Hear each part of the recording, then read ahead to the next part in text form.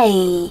In front of me is T-Mobile phone 6, and today I would like to show you how you can switch on or off app notifications from apps of your choosing on this smartphone.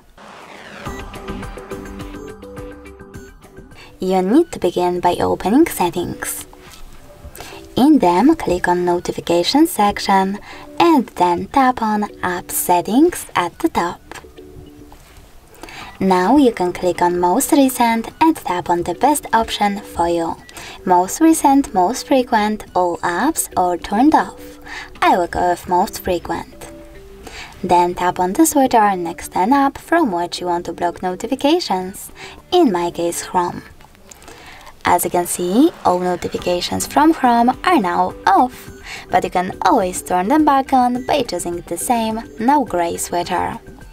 If you wish to, you can always click on one of your apps over here instead and manage all notifications by clicking on this switcher next to all app notifications.